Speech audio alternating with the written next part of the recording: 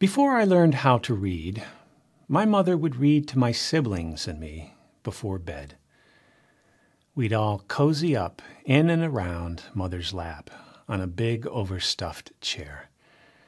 She read to us about a boy who ran away to live by himself in a hollowed-out tree in the Catskill Mountains.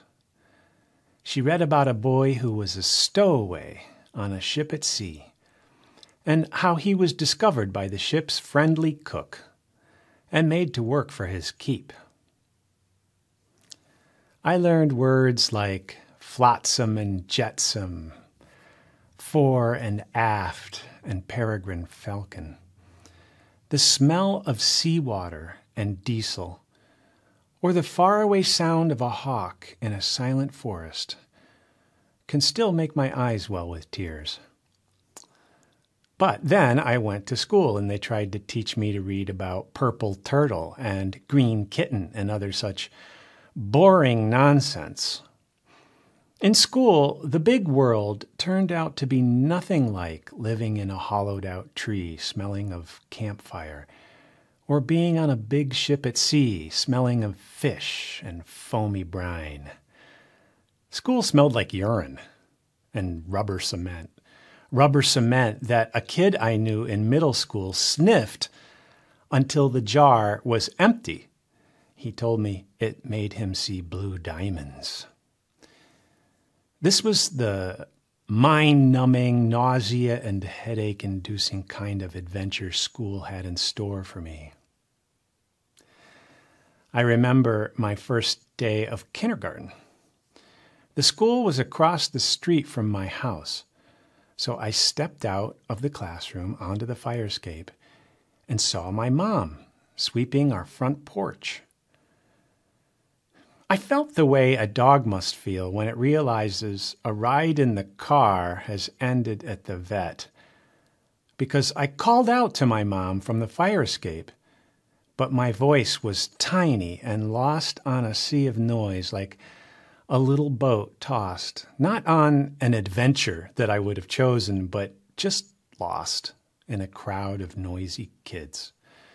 And somehow all of these kids seemed better than me in every way. They all seemed to know what was going on and what to do. But I still thought they were idiots because they seemed to actually like being in school. I liked being alone, feeling proud of what I could do, without having to compare it to anyone else. Being in school made me do things I didn't want to do, and things I wasn't good at. And I was only good at imagining being good at something. I soon learned the main lesson of kindergarten. It's good to be sick. To be sick was to stay home and get care and attention. I loved the sound of the vacuum cleaner and soap operas and game shows. I loved being at home with my own imagination, comforting myself with the smell of my own farts and impressing myself with my ridiculous little achievements that no one would ever recognize as achievements. I wrote my first book at this time. All but 2 or 3 of the pages were blank, but it had a lot of pages, and that made it feel like an achievement. In first grade, the lessons from school came thick and fast. I learned that certain girls can be mysteriously attractive, able to send you into daydreams that make you forget everything else. While I was gazing at my first true love at age 6, I just peed, and I let it pool on my chair and trickle to the floor. The only one who noticed this was the girl because she knew I was staring at her. She went to the teacher and said, "He's staring at me and he peed his pants."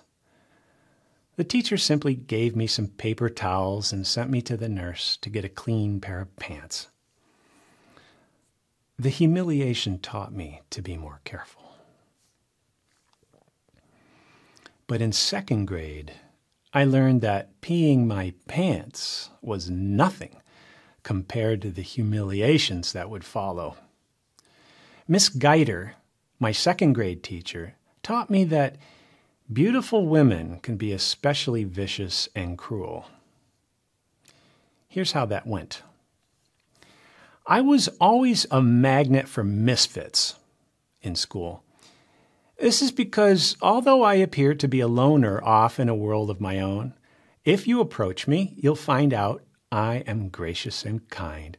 So every troubled, weird, rubber cement sniffing misfit eventually finds his way to me, like a stowaway finds the ship's friendly cook. David Connell was one such misfit who attached himself to me. He was, at 7 years old, fixated on blood and gore, very likely a young serial killer in the making. Once, he traced his hand on paper, then scribbled red ink on the fingers and wrote above it, "Bloody fingers," spelled B-L-D-Y-F-N-G-R-S, bloody fingers with no vowels.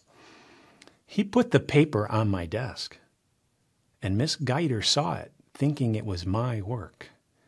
She picked up the paper and snarled at me, baring her perfectly white she-dog teeth, and said, and this is an exact quote, "You are a hideous monster, and if you don't know what that means, look it up." Well, I didn't need to look it up. I already knew those words. And while I had the early suspicion that I didn't fit in at school and would rather be at home smelling my own farts, the beautiful Miss Geider awakened me to the reality that I wasn't just a misfit magnet, but I was myself a hideous misfit. Well, it was time to get with the program and learn what they call in Teachers College socially constructed reality. One day, Miss Geider drove this point home by teaching the class that clouds are like fluffy cotton balls, and that we needed to reinforce this lesson by pasting cotton balls onto construction paper. I raised my hand and said, respectfully, "Clouds are like fog. My family drove into a cloud on Mount Washington, and it was just like fog. We even have a bumper sticker that says, 'This car climbed Mount Washington.'" I was very proud. But for some reason, this was also hideous to Miss Geider, and she made me sit on the dummy stool that she had placed in front of the whole class, where her second graders could learn obedience by being made an object of horror and public derision. Well, I learned that if the teacher says clouds are cotton, then just call them cotton. The best I can say after 50 years of thinking this over is that I challenged her authority. So the moral of the story for me was, get in line, keep your head down, and don't be smart. By third grade, my education began to escalate. My third grade teacher was the liberated Ms. Prell. She understood her job to be not so much teaching children, but actually saving the world. She trained young activists for the social crusades of the 1970s. I'd already been indoctrinated into the cottony cloud theory. So under Ms. Prell's indoctrination on what we used to call ecology, I formulated my own theory that pollution is like someone dumping a giant garbage can on the earth. I drew a picture of this and I was praised. I was getting good at getting with the program. Compliance gets praise. Non-compliance gets humiliation. Now I was ready to shout any slogan Chairwoman Prell had in her little red book. In fact, one assignment was to write our own slogan, or poem, as she called it, and I still remember mine, and I cringe when I think of it, and I cringe that I still remember it. Women want their equal rights. They won't give up without a fight. These were the days of Virginia Slims, cigarettes for liberated women, because you've come a long way, baby. They were also the days of America's most notorious bigot, Archie Bunker. Not coincidentally, at this time my mother had also cultivated an antagonistic attitude towards men. She would occasionally go on a rant about some example of patriarchal oppression while glowering down at me with a wagging finger, as if I was an 8-year-old male chauvinist pig in training. For all its supposed perks and oppressive power, I wasn't so sure being a man was going to be all it was cracked up to be. The most important lesson from all of that in 3rd grade was that complex issues can and must be reduced to slogans.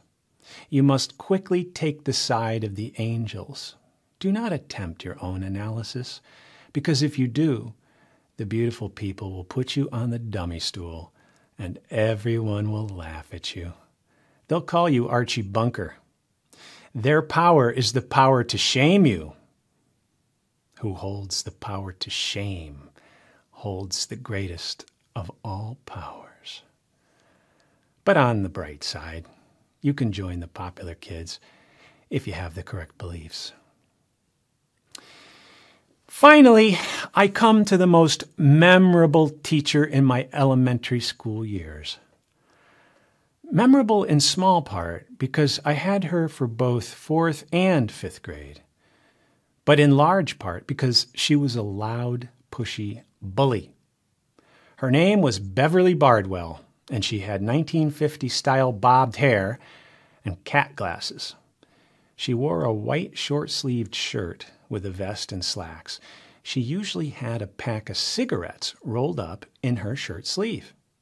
Amazing how times have changed. I realized later why adults rolled their eyes when Bev Bardwell's name came up. It wasn't because she was abusing 9 and 10-year-olds. No one seemed to care too much about that. It was because she was obviously a lesbian, affecting a tough dyke persona. Now, I knew nothing of lesbians or anything like that. I only knew she was crude, mean, and petty. Everything Miss Bardwell said had a sharp hook in it. Like when I returned for 5th grade wearing glasses. She said, "Oh, good, you got glasses. Maybe now you'll be able to do math." It was about that time that I showed her my 1939 S Mercury Head dime. She said, "Oh, where'd you get that?" And she didn't wait for me to explain. She just said, "I'd better keep that safe in my desk so you don't spend it in the cafeteria." Well, I tried to say I wouldn't spend it, but my voice was only a squeak. I believed my collector's item coin was being kept safe in her desk. That day passed, no mention of my dime. Another day passed, another week, a couple weeks. And one day I got the courage to ask Miss Bardwell, "Could I have my dime back?" She said, "What? Oh, that. I took that home." No further explanation. No replacement dime. I was as confused as I was hurt. I mean, it's unimaginable that a teacher would steal something from you. And my mother didn't help. I don't think she believed a teacher would do that. Just add that to the list of things parents didn't believe when their children told them.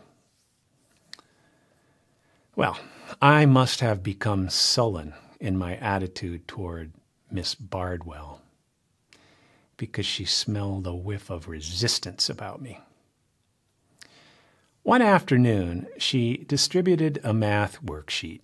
I sat at my desk, ignoring the paper, staring out the window, dreaming of running away to the fort I had built in the woods that summer. Miss Bardwell's cold shadow came upon me suddenly, and she shouted, "You, out in the hall!" The class collectively gasped and held its breath. The wrath of Bardwell was no joke, so with one fluid motion, my stomach sank and my rubbery legs lifted me off the chair, propelled me across the room, and led me out the door. I stood shaking in the hall. The shadow of Bardwell appeared swiftly, saying, "Look at me!" I looked down at the green institutional linoleum. Passive aggression was the only defense within my power. Bev Bardwell, in her vest and white shirt with the smokes rolled up in the sleeve, grabbed both my shoulders hard and dug her sharp fingernails into my flesh. She jolted me once, snapping my head up to look into her cat glasses and thin, puckered, sphincter-like lips. She said these immortal words: "What are you going to do with your life?" Remember, I was 10 years old. Well, tears flowed out of my 10-year-old eyes as I replied, "I want to be a musician." What I really wanted to say was, "Here am I sitting in a tin can, far above the world. Planet Earth is blue, and there's nothing I can do. Miss Bardwell, I want to be a sexually ambiguous alien rock star like David Bowie. I want to be sexually ambiguous because I don't want to be a male chauvinist. I want to be an alien because it makes being a misfit mysterious and cool. And I want to be a rock star because he's a misfit who is loved and praised for what he loves to do and for what he's good at." But of course, I said none of that. Miss Bardwell's lecture had something to do with how we need math no matter what we're going to do in life. Well, that's true enough. But I didn't believe anything she said because she was a bully and a liar and a thief. If I were able to think things through, and I suppose I can be excused for not thinking it through at age 10, but I would have realized that the most important lesson in life would be learned quickly if I had tried to live alone in the woods or stow away on a ship at sea. That lesson is this: to get anything good, you have to do things that are hard. I don't think Miss Geider, Ms. Prell, or Miss Bardwell ever thought it through either. They were, like most adults, too busy thinking about how they wanted things to be. And they had very little interest in understanding things as they actually are. They should know. Of all people, they should know.